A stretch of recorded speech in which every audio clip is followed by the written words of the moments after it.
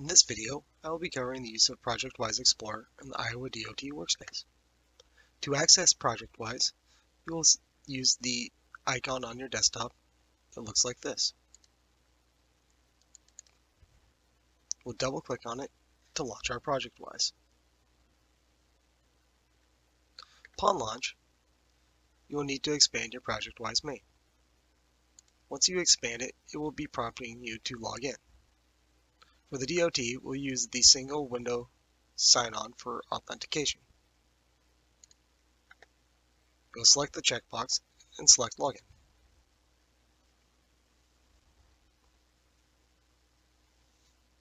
Upon your initial login, you will be prompted with a pop-up that says that you do not have a ProjectWise Workspace created. If this is the case, go ahead and select Yes and let it create the ProjectWise Workspace folder for you. This is the area that your personal workspace will be used to download your data and files when you are working in ProjectWise. ProjectWise stores, by default, the last project directory that you were working in. So upon opening and expanding it, it should take you back to the last previous project that you were currently working in. To navigate through the projects, you can navigate by typing in the project identification number. The thing with this one is that you need to type it in a fairly quick succession to get to it. So like if we wanted to get to like 2.6, we'll type in 2.6 real quick, but if I were to type in it in a slower manner, it would go 2 and then 6, and then you can see there, it depending on the speed that you type it in, it will get you to the area that you want to get to. Let's go back down here to where I was before. So there's the right clicking in ProjectWise is contextual based on if you're clicking on a folder or a document. So if I right click on a folder, I'll get the folder contextual pop-up menu for the right click. If I go down in here into my folder with my files, if I right click on a file, you're going to see I get different right click pop-up here. To create files, you'll right click on your folder and use the copy seed. You right click, it brings up your copy seed file, and this can be covered in another video.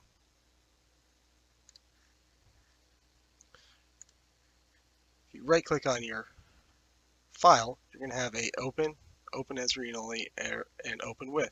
Open is going to open it with whatever association that you have associated with it by default through our managed workspace.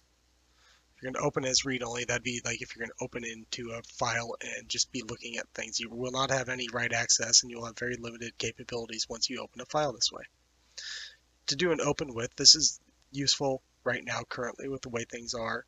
If you need to open a file with the older SS10, or if you need to open it with Connect, you'll select the right click open with, and it'll prompt you with this document select dialog, and you can choose which version of MicroStation that you want to open this with.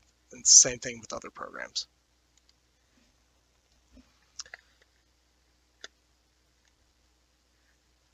If you are bringing in a file and you need to fix the references, you can do the right click and come down to your set. You'll come in here and you're going to use your scan references and link sets. This will be covered in another video as well. This will heal your references so that it connects to the correct references that are in the ProjectWise workspace that you had assigned outside of it when you had the document exported. The other functions on here, you have your copy, you have a move to and a copy to, so you can move it to a folder or copy to another destination folder.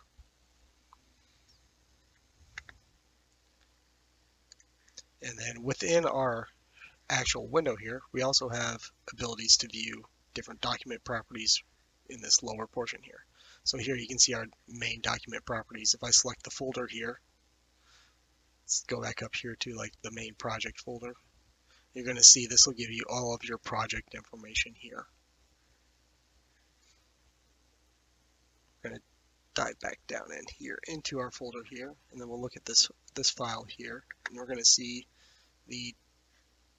here's our work area property. So this is going to be specific to the work folder. So if you have different parents in here, they're going to have different. They're going to have the different work set properties.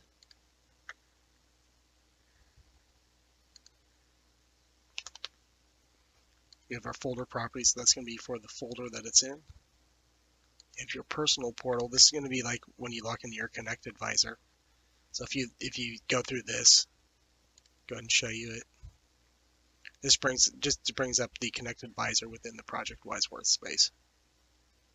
We have a preview of the file here, so this will give us a preview of each of the models. You can move in, we can zoom in and out, we can check each sheet model, we can check the working model. So this gives us just a real quick preview of what's in the file. We have our dependency view here. This is kind of nice. This shows us how this file is interacting with other files. So you're going to see we have different references, and we also have a link set here. So the link set relation is going to be applied once you apply it to the index of sheets for that, or the sheet index for that work set. That's when it's going to get this link set relation. And that's going to be denoted with the small, it's going to be the small dark blue E here. So when it has the small dark blue E here on the file, that is showing that it has been added to a link set or added to that work set in the index of sheets. If it has just the small E on it, that shows that it has references in it. So that's what is showing here. It's got these references in it. So if it does not have ones like these are like just some files that I've created that do not have any references. You can see they don't, and they have not been added to the link set, so they do not have either of those little symbols. Another thing to note here is when you do have access to a file here, if you have read-write access to it, you have access to it to edit it. It's going to have this little pencil here. If you do not have access to it, it'll have a little book symbol here, and that shows that it denotes that you have read-only access. Let's see here. Then we also have our, let's go and show you here, if for the non-project stuff, so just kind of like our W drive, we do have our highway drive here. So you can go into design, and we have our different design sections. So this has the same layout of our W drive, W highway drive here. So this would be good for storing things that are non-project related that you might share amongst other projects or share with other people within your section. The standards for the new Connect version are going to be stored here in our Iowa DOT standards. It's going to be in our configurations here. And then organization civils, and then we got our Iowa DOT standards here for like our cells and things like that. And then we have our workspace standards in here.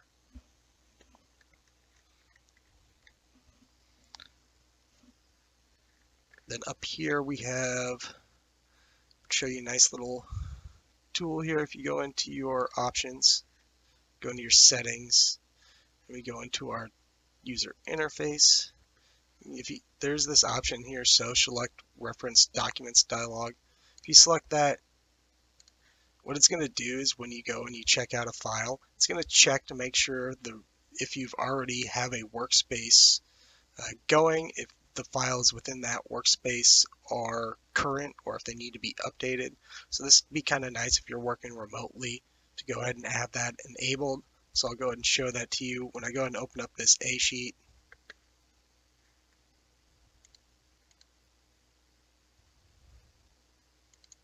Just go ahead and open that, and you're going to see here that it's showing that these files here are up to date. So I do not need to recopy these out and re-download any of these files here. If they need to be updated, they'll be shown here that they need to be updated. And then what you would do, you just select them, and then you would just select the copy out here, and then you would hit OK, and it would check out just that one. So since I don't have any in here, I'll go ahead and show you that I don't need to check anything out. So you're going to see it's not going to download anything. It's just going to prepare the file. So this is kind of nice for working from remote.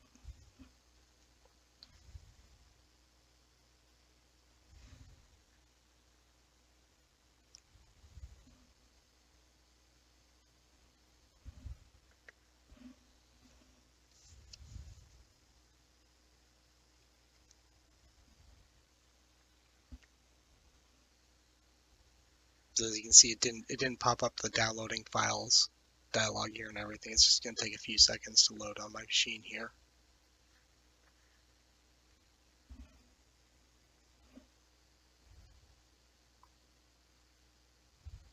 So as you can see, it's just reading my local file since it's that pw main, my folder, and then this is the working directory that it's in.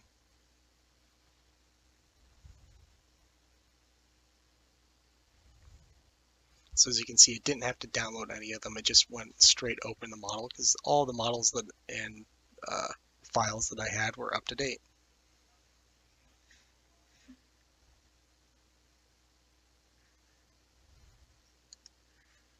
This gives us a good opportunity. Once it comes up and opens, you're going to see here now, if it does have a check mark here, this is going to show that it's checked out to you. If somebody else has it checked out, it's going to show a little lock here. You'll actually be able to see who it is checked out right here. As you can see here in the reference dialog, it also shows when things are checked out. All of this updates as things are being checked out.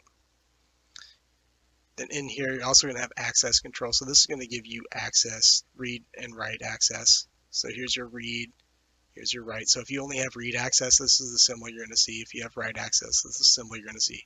So these are different accesses that you might have to a file, and you can assign multiple groups. You can assign users. It's all done through this here. You can add a user, you can remove users, and you can apply the access rights to this folder or to the documents.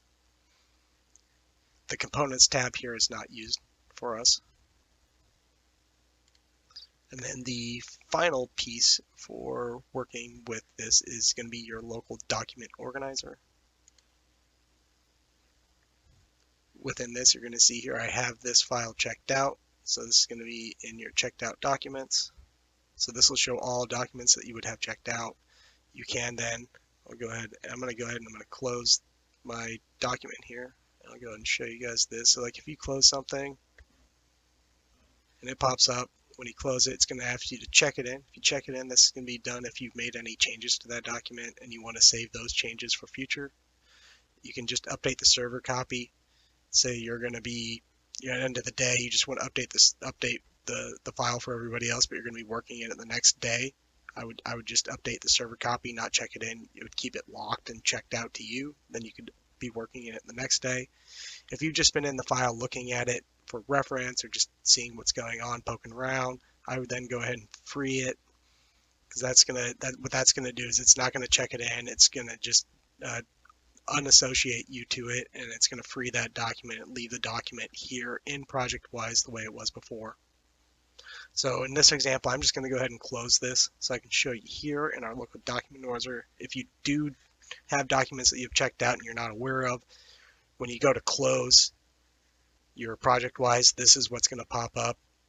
And when you're in here, you can then go in here and you right click on it, and it'll give you the option to open that folder, which will take you to the folder that it's located in, or you can update the server copy. Like as I said before, you'll do that if you're going to be working in the next day. You don't want anybody else to get into it, but you do want everybody else to see the changes that you've made. You're going to check it in. If you're at the end of the day, somebody else may be working in it tomorrow. You're not sure if you're going to be in it tomorrow, but you do want everybody else to see the changes. If you're going to check in and leave a copy, this is going to check it in, but it's going to leave a local copy on your machine. If you free and leave a copy, it's going to do the same thing. And then freeing is just going to free it. It's going to delete your local copy as well. So with this one, I did not make any changes, so I'm just going to go ahead and free it. And this one here, this is your copies. These are the copies that are copied. That's what we were talking about earlier when it says leave a copy. This is what all this stuff is. These are just kind of copies of files that have been used when I've been working with other files. I really recommend this every week to go in here. What you'll do is you just come in here, select the first one, hit Control+A to select all of them. And then once you selected them all, you can either come up here and click the purge copy, or you can right click and purge copy. And I'll go ahead and show you. If you look down here in the bottom left, you're going to see the progress of it. It'll take a little bit, but I recommend doing this each week because these files can get corrupted at times. Something might ding it and it just becomes not compatible. The other other place that you're going to be looking at here is going to be this button here. This is going to be the part that is going to be your actual workspace copies. You're going to do the same thing that you did in this one, where every week I would recommend coming into your workspace copies. You're going to see, look, I got 1,200 objects, almost 1,300 objects in here. Same thing, select the first one, hit Control A, you'll right click and click Purge. I'm not going to do it this time because this one will take a little bit longer. And then the last option in here that you'd be using is going to be the export. So this area is going to show anything that you have exported out and that you need to re-import back in. And this will conclude our video of the ProjectWise basics.